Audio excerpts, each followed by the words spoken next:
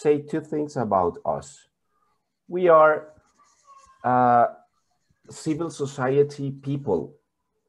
We work since 2019 from Panama and Colombia, just some milestones. We met the first time in Play the Game conference in 2019, thanks to the UK-based organization I Trust. So we create I Trust Sport Network, and we start doing activities trying to involving people from sports organizations, but we found too much conflicts of interest between sports officials and the government officials. So we start working from outside the sport system. This is how we start participating in think tanks, in fundraising campaigns, in workshops, participating in the National Hubs Anti-Corruption. And now we are so happy to be with you here. So let me start with one question, which is a great question for all of you. Please do not reply. Do not send me a reply as another question, but I am just going to start from a common ground. The first one thing I want to say is we recognize a great job you have been doing.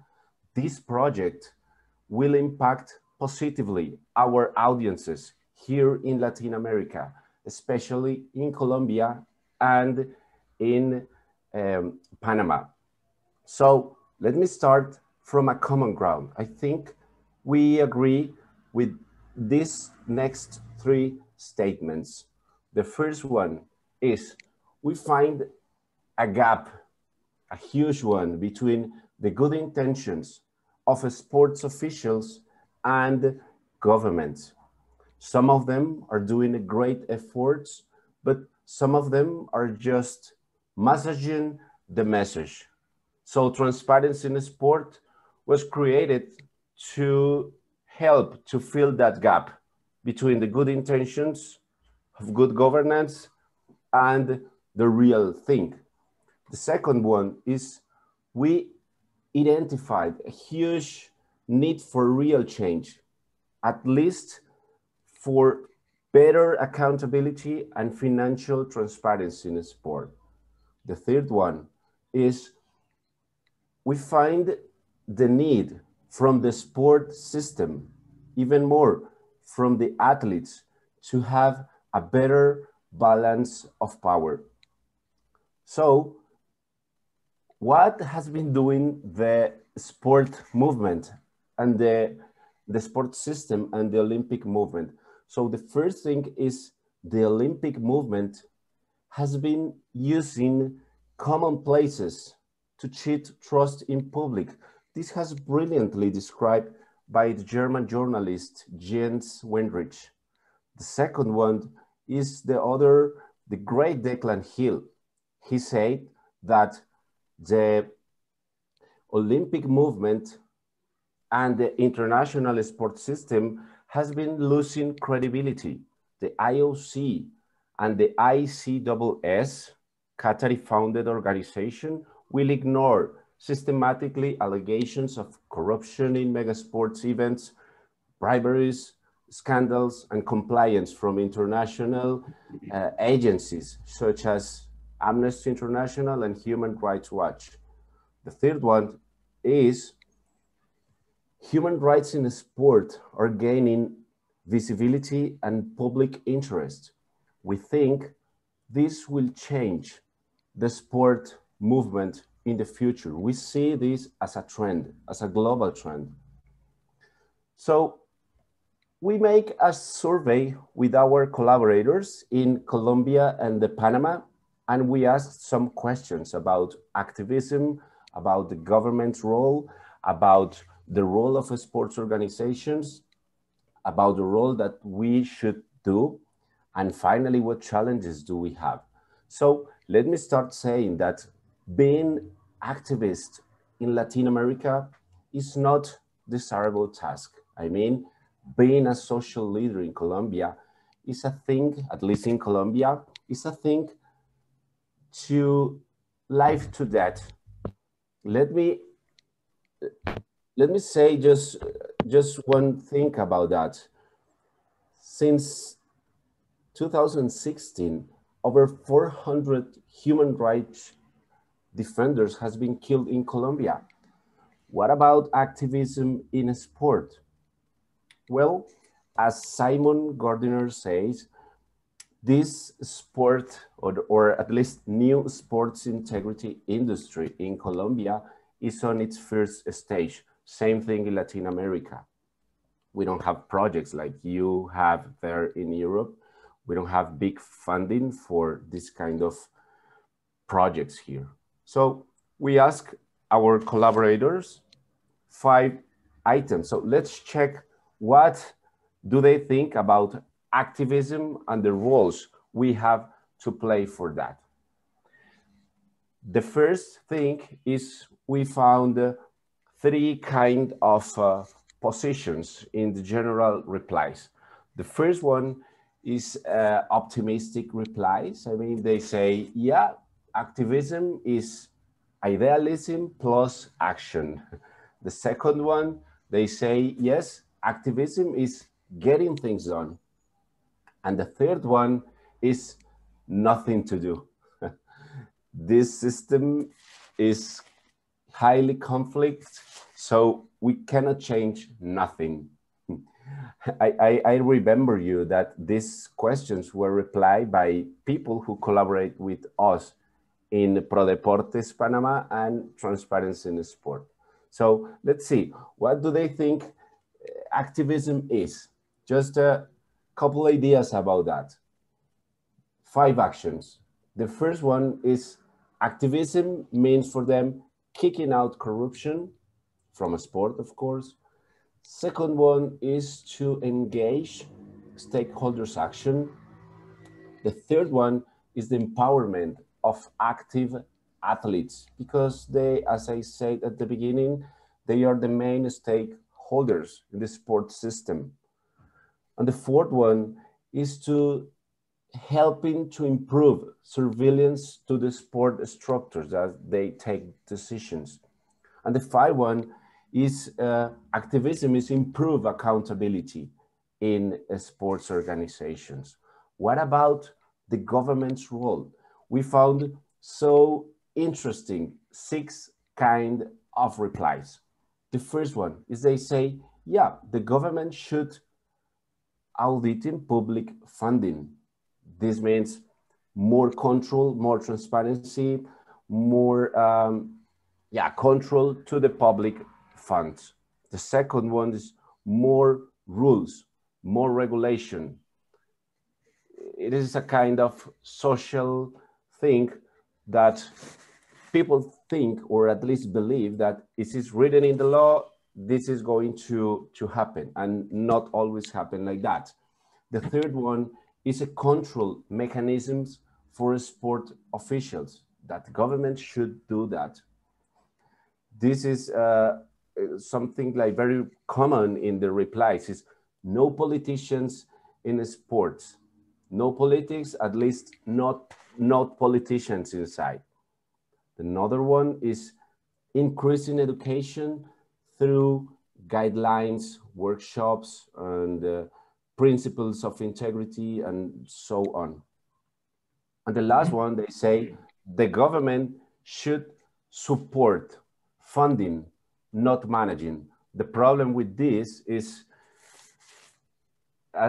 do not say always, but most of the time, the public funding and the officials and governments overlapping functions with the sports organizations. But even more when they win something, they are the first to take the picture in the stage. What about the sports organizations' roles? They should establish at least codes. This means internal control, like a top-to-down approach. The second one is we found a kind of culture of anger. They say they have the agency problem, which is a culture of nepotism, low motivation. They say sport officials are motivated by self-interest, not by common ones. And the third one is compliance, promoting compliance from inside, which means comply with rules, sanctioning, punishing, and putting proper people in charge. So this means accountability, athletes' involvement in decision-making roles. What about us? What about civil society? What did they reply? So they replied 6 items. Let me talk short about each one of those. The first is they say we should being and keeping independent. This means auditing, developing tools to do effective controls, following compliance. Some of them say we have to do criminal investigation to following compliance. And others say we have to audit public and private sports organizations as a civil society activist. The other one is to bring media involvement, red flagging nonsense, and last is that no role. We don't have nothing to do. The system is highly conflictive, corrupted, so we don't have a role. I repeat, this is some of the replies they say. So let's talk about challenges. What challenges do we face in front of getting things done? 6 optimist challenges. The first is changing corrupted system, trying to establish a self-management resources balance. Another one is to try to find, to have financial transparency, no politicians in sports organizations, improve our accountability, and this is probably the most important thing, which is being neutral, not do biased work.